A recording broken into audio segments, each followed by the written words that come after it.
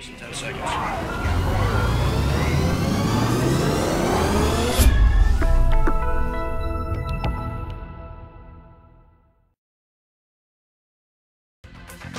Well, hello and welcome to the shop here at the H.R. McMillan Space Center. Very rare occasion that we get to come up here, but it's because Raminder and I are going to be making some spacey stuff. And the spacey stuff we're going to be making today would be a Comet. A comet.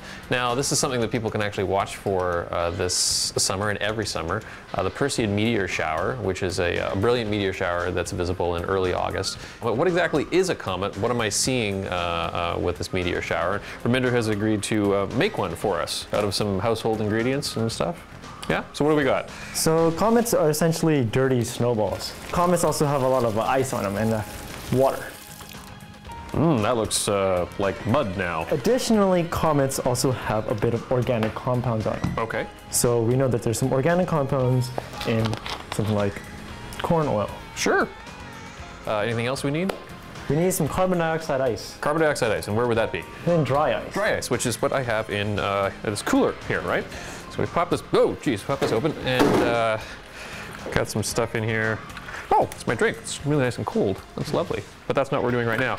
We need a little bit of this dry ice particle, which is, again, it's very, very cold. So should I put in a few pieces here?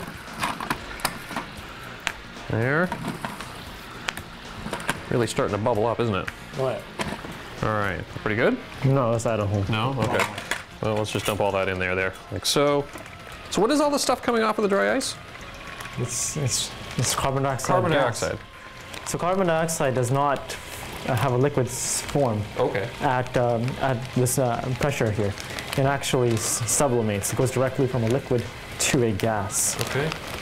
Let's pull some of these out here and have a look at what we've got.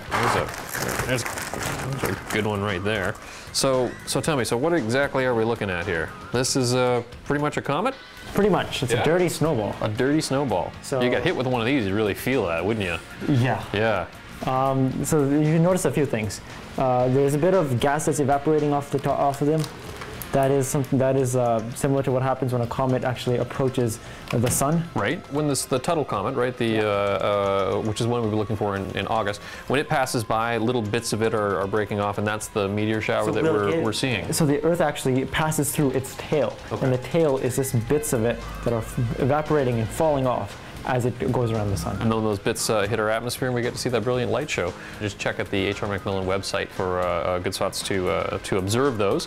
But otherwise, I think this is a very successful operation. We made a comet all by ourselves here up in our shop. Thank you very much for that, for the Express. I'm Cam Cronin here at the H.R. McMillan Space Center. I'm Raminder Samra. And don't eat these. That's all I'm saying.